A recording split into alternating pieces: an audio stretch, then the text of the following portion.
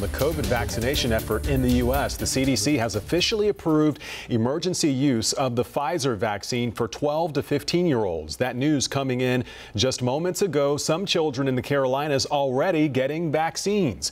Novant Health today began administering the vaccine to kids as young as 12 as soon as the CDC panel made their endorsement. WCNC Charlotte's Ashley Daly live at Novant Health Clinic in East Charlotte. Ashley, you spoke with the first person to be vaccinated there, a 13-year-old who may even be the first in the state. Yeah, that's right, Fred, and she was so excited. You know, we spoke with a couple different healthcare providers today. They all say they were anticipating the CDC's decision. And so today, when that advisory committee made their endorsement, Novant Health got started right away, but we also started seeing kids show up here right away, too. As approvals for the Pfizer COVID-19 vaccine roll in for 12 to 15-year-olds, in Charlotte, 12 to 15-year-olds are already lining up to get one. It didn't hurt at all as much as I thought it would. Minutes after the CDC gave their endorsement this afternoon, 13-year-old Taylor Pochek received her first dose at a Novant Health Clinic in East Charlotte. And now I just am going to feel so much better about being at school and being at dance and traveling and seeing my family. Her dad, who works in healthcare, says the vaccine not only safe, but will help kids regain some normalcy. You know, you can do indoor get-togethers and sleepovers and things that, you know, bring back a little bit of normalcy to life and to, you know, summers for kids. But Pochnik not alone. Cassidy Black, the first to get her first dose today. I'll be more confident about not getting it and hopefully be more comfortable.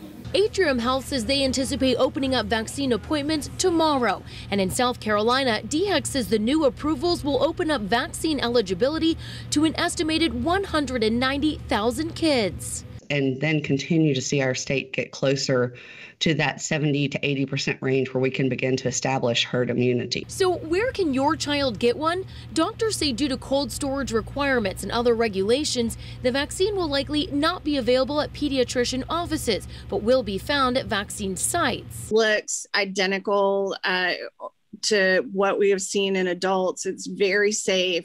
Dr. News with Atrium Health says just like with adults, the Pfizer vaccine will be given to kids in 2 doses spaced 3 weeks apart. She says side effects also similar. Pain at the injection site, redness, low-grade fever. Most healthcare providers say while appointments are recommended, they're no longer needed.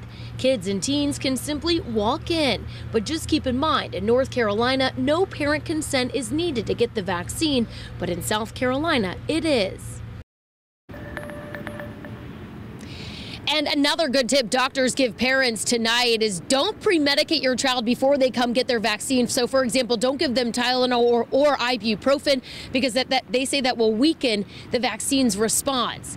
Reporting live in East Charlotte, Ashley Daly, WCNC Charlotte. Ashley, thank you.